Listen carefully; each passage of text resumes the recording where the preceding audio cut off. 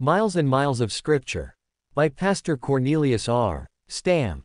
How much, I wonder, do the Christian parents among our readers show their children their love for the Word, and for Christ, and for the souls for whom He died? For many years I worked with my father, first full-time, then part-time, as a city missionary in Paterson, New Jersey. All during these first years Dad and I walked to work together each morning, a little over a mile. Do you know how we invariably occupied ourselves on the way? By quoting scripture passages on some particular subject. One morning we would quote as many passages as we could on the deity of Christ, another on His death or resurrection, others on His love, power, grace, or other attributes and characteristics. Sometimes, for days or weeks on end Dad would use these morning walks to ply me with questions such as, what scriptures would you use to deal with a blaspheming unbeliever?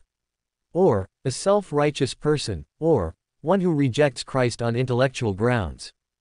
In this way we covered, miles and miles, of Scripture, as it were, and this in addition to Scripture reading before every meal at home, and again before we retired for the night. And all this again in addition to the oral and written Bible teaching of many of the great Bible expositors of that day, whose teachings we studied with deepest interest. What a precious heritage! We wish that more of our Christian young people today were as well off. Parents, it's strictly up to you. What are your priorities? What are you willing to pay, in terms of pleasure, ease or financial success? Do you set an example to your children, and others, by really putting God first?